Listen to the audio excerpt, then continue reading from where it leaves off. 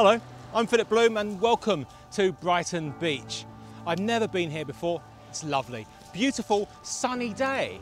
It's like this though every single day of the year. 24/7, it's beautiful. Love England. I'll talk to you about a series of modules, lessons which are designed to make you a better filmmaker.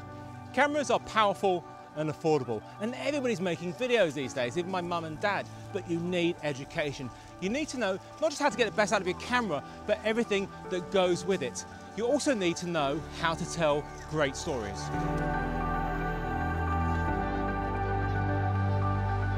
This course is designed to give you a step up to understand the key principles of filmmaking. This is a course for everyone from beginners to experienced people to improve your skills. Here are some of the many things you'll learn in this series. Camera movement, how to move the camera, when to move it, what gear can help you, when to keep it static. How to film sequences, how to visually tell your story. How to interview people, how to light for interviews. How to record great audio covering all sorts of different situations. How to shoot things at a different speed covering slow motion, super slow motion and time lapse. How to film with drones, how to get that cinematic movement. What is the best way to use this exciting technology? These are just some of the subjects that I'll be covering in this series.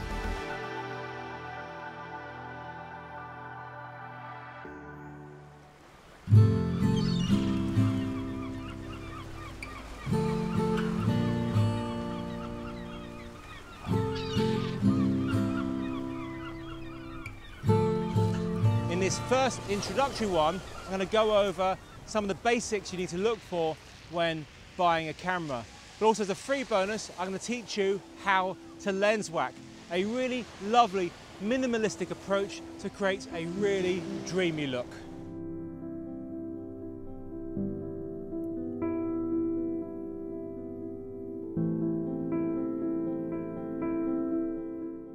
If you're starting out, you have no kit at all, what are the absolute bare essentials that you need? Well, the great thing about Brighton Beach is stuff gets randomly left here all the time, and I came across this camera and tripod. This is our bare essentials. Let's start from the bottom. Of course, this is my kit, this is my tripod. I've had this tripod about 10 years. A good, proper video tripod will see you through multiple cameras. They last a lot longer. And you also do need a proper fluid head for proper movement. Don't get anything but a proper fluid head. This is a mirrorless camera. Whether you get a DSLR mirrorless or a video camera depends upon your needs and your budget. And a top mic here for nat sound and B-roll. We'll be covering audio properly in a separate module. Now, of course, this is a lens. This reminds me of my favorite question that I've had over email asking for advice. Philip, I'm going to buy a 5D Mark II body only. Do I need a lens? Yes. So let's take a look at what the guys are shooting on. Julian has got a proper video camera. Hi Julian. I've got a cinema lens, we've got a nice shotgun mic on there. We have a proper EVF, a nice daylight viewable screen. And for my audio, we have a wireless mic, receiver. So important, headphones, monitor what you're recording. A proper video tripod, of course. Sarah is also on a video camera. She's got a nice telephoto lens to get cutaways, tight shots. We have another little mic on there. We have a video camera, a nice daylight viewable monitor, and of course, a decent tripod as well. Sarah doesn't need headphones because she's not recording audio. And she doesn't really need a video camera for this as such. We could have used a mirrorless or DSLR, but it does match the A camera much more. I'll put this back on. And let me talk about the features that you should be looking for in your camera.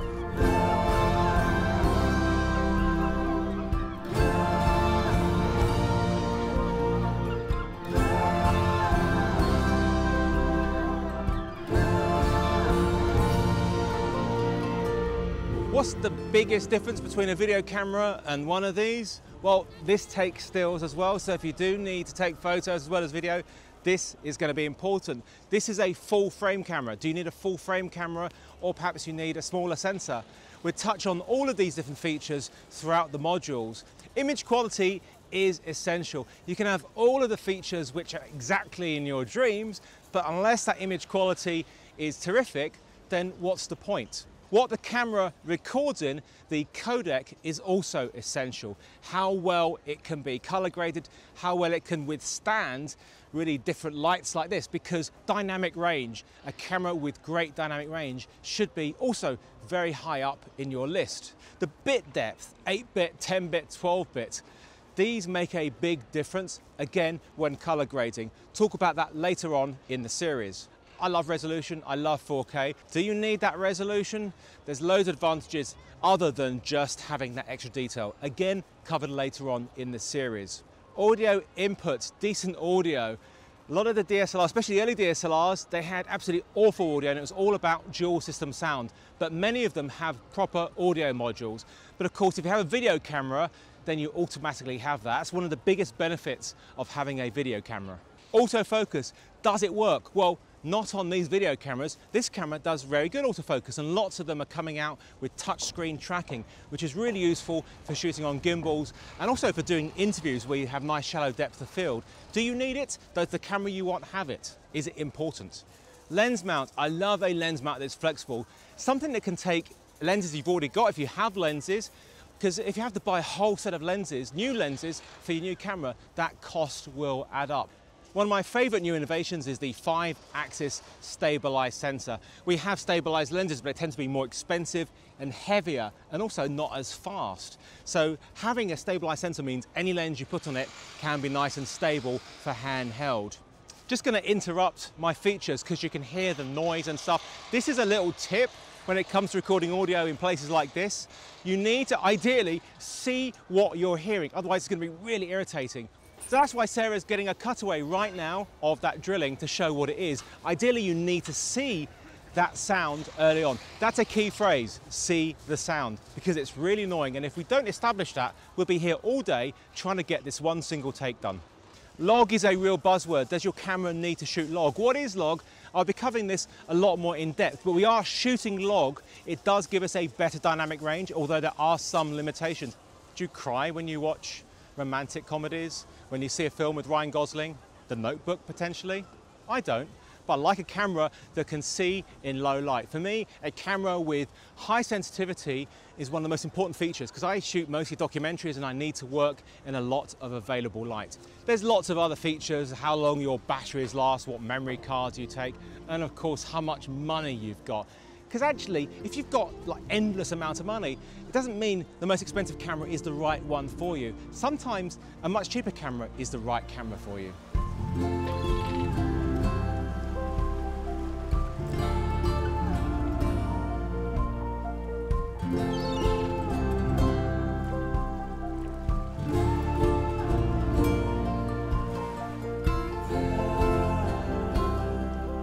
Don't worry, that's on purpose. I have detached the lens. What I'm doing right now is something that's called lens whacking or free lensing. I'm going to show you some tips and tricks of how to get some good results. What I love about this is one of the simplest and cheapest ways to get a really cool and dreamy look.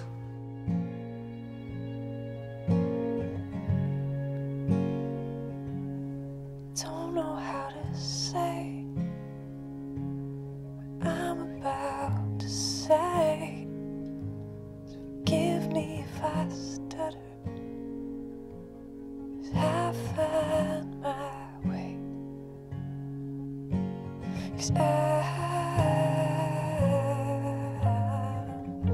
trying.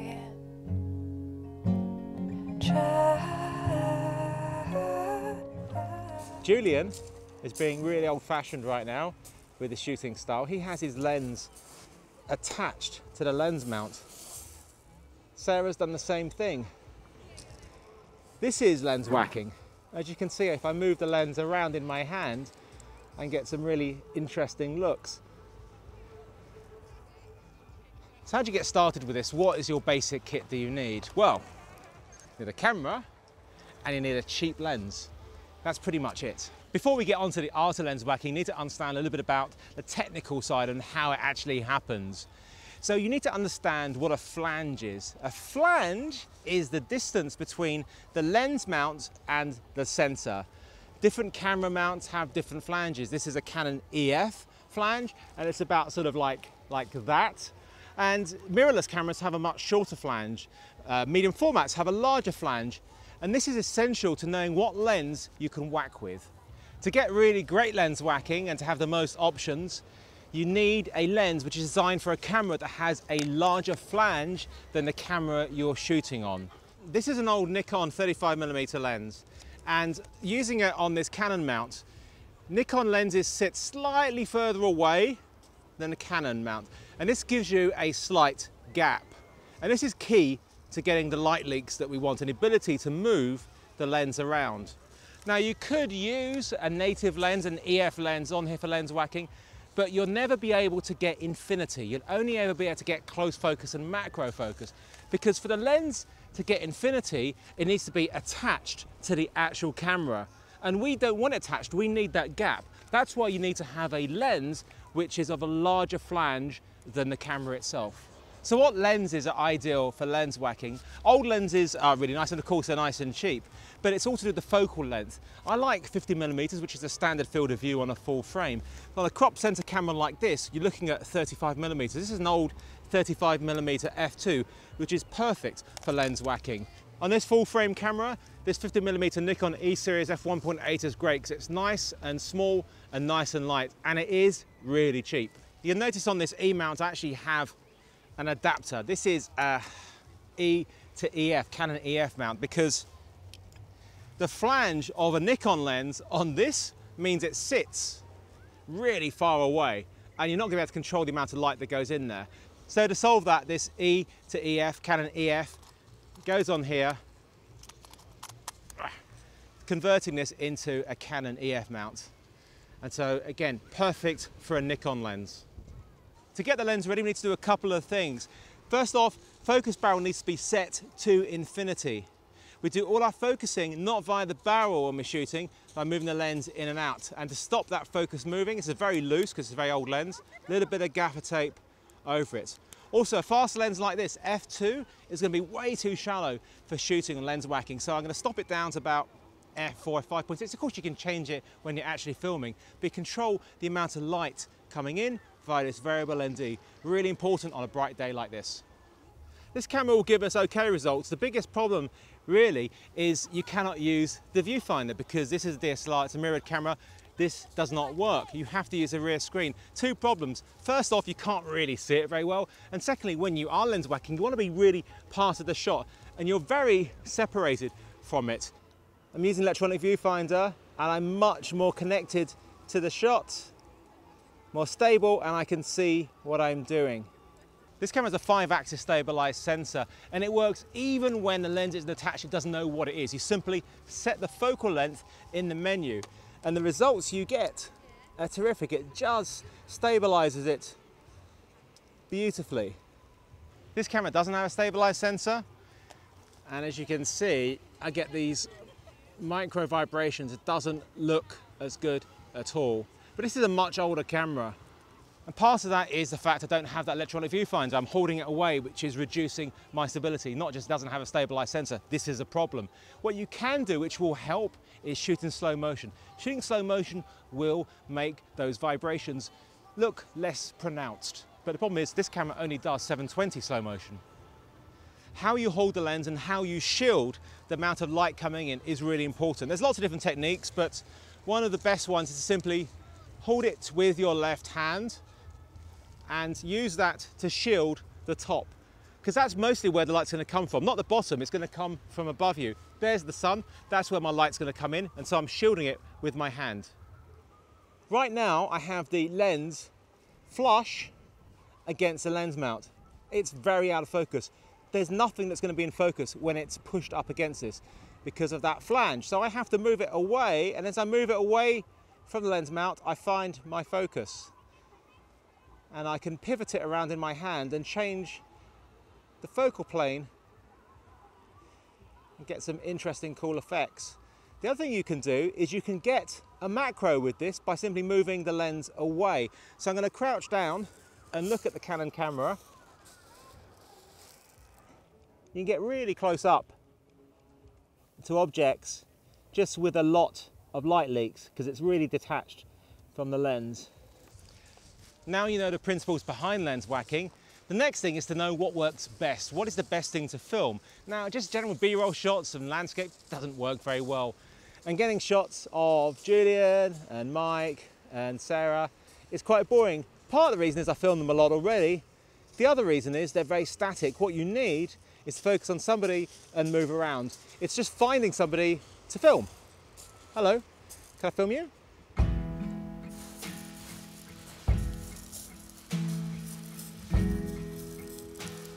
I'm going to shoot 4K 50 frames a second in slow motion, which should give me some really lovely results. And I can do some shots also in HD at 180 frames per second.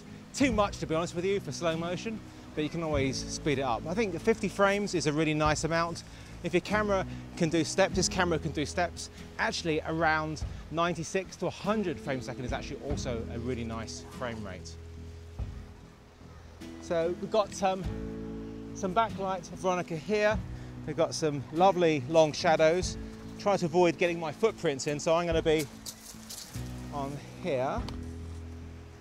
And very simple direction. Just going to walk along here very slowly, sort of this sort of pace, and just sort of look out and about. Just look very wistful and contemplative. Okay, let's go.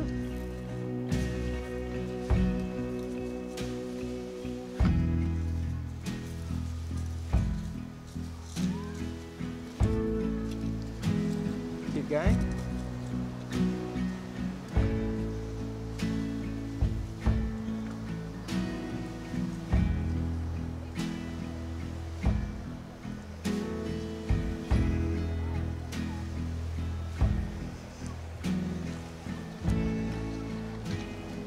I'm just going to pause there and just have a look around, look out to sea.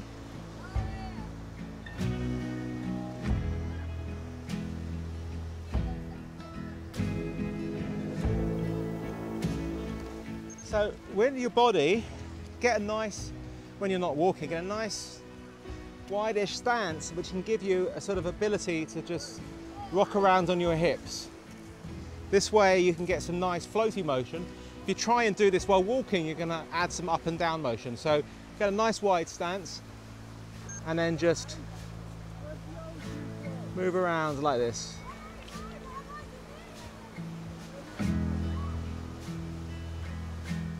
So right now, I want to get focus on the pier.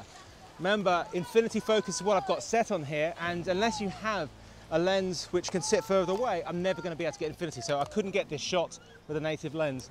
So I'm just going to be moving my lens away, so off of Veronica onto the pier till I get my focus. And there it is there. And just, it's very fine. So I'm on the pier right now, and I'm going to pull focus by moving the lens away onto Veronica and a transition to white.